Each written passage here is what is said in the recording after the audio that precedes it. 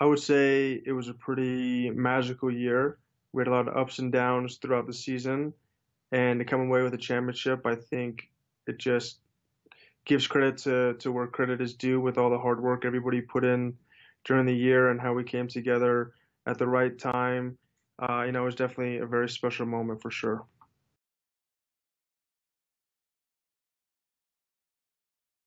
It was very nice. I've been to the playoffs many times, and to finally have something to show everybody all my hard work and what a great team we had was pretty nice. And I haven't been able to wear it around too much, but hopefully the fans in Winnipeg appreciate it.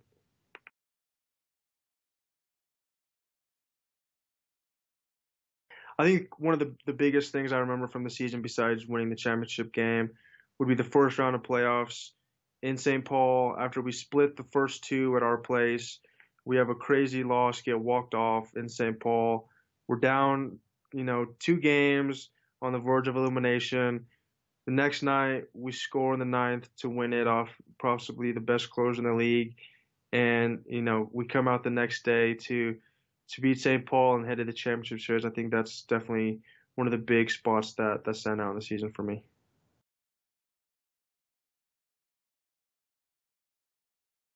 I mean, the fans and the front office, and the team, I just haven't been anywhere where I feel as comfortable and the support that I've had the last couple of years. I know it's a little colder than some other places, but I think the setup we have is amazing, and it's a great environment to play.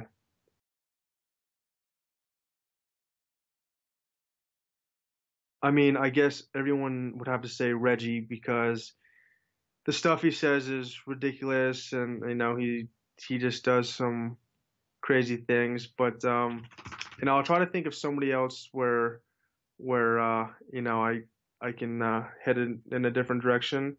Um, Probably one of the funnest guys I think is probably Kyle Anderson. I mean, we play catch every day. I mean, we always have something to bring to the stadium to talk about that day, and I mean, it could be completely off the wall some days. So he's been pretty fun to have around, and I mean, we definitely enjoy hanging out.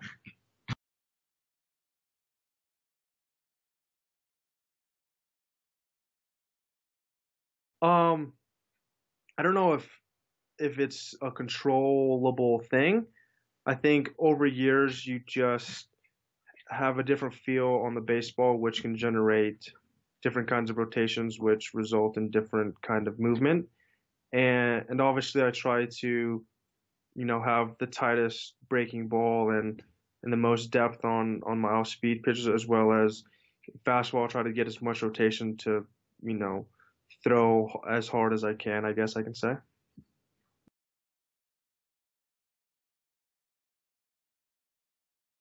I think it definitely depends on the player because I mean, if I know guys are good fastball hitters and I get a good fastball by them, it's, pretty rewarding.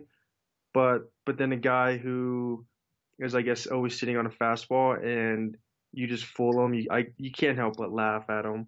And, I think it's always nice to strike people out. It kind of gives us a warm and fuzzy feeling inside as pitchers.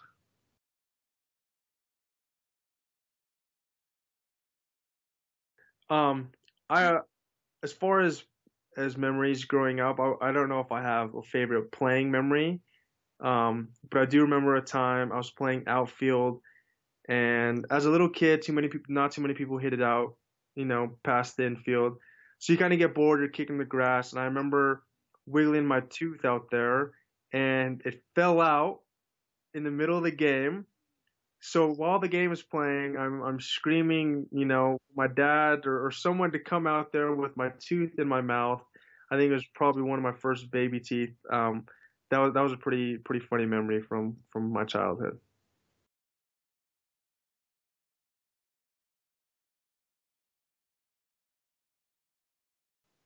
I think that I do both of those sometimes, depending on how easily the first two at bats go. I mean, I do tend to throw a lot of fastballs. And if they aren't catching up to the fastball or aren't adjusting, then I would probably stick with that instead of trying to be too tricky. But then sometimes in the case of getting third time through the order, I feel we can try to trick ourselves into what the batters might be thinking, and that ends up hurting us because we're trying to do too much trickery to throw off the hitters. So it just kind of depends on how the game's going, and we just have to flow with the momentum.